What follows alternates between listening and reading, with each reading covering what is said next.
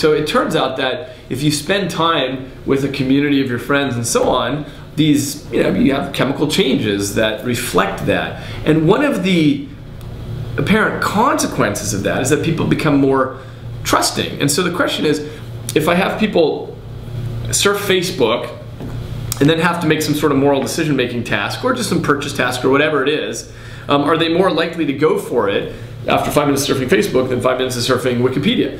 And I think probably the answer is going to be yes. It's going to be correlated with the oxytocin levels, because of course the levels of these chemicals steer our decision-making in many different ways. But this all falls under this general umbrella that I'm fascinated with, which is, why are brains so social, and how does it navigate our decision making? Why did Facebook become why did Web 2.0 become, why is it such a natural fit?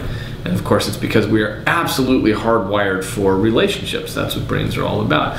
And all of the basic things about, finding friends. And why does it feel so good every time you get another Twitter follower or something? Or, you just feel like, oh, some total stranger is following me. I must be really great. I feel really important and good now. Yeah, these very powerful influences, and it's the first time in history really that there's been a way to study this because of the data on hand, to study exactly the kinds of decisions that people make.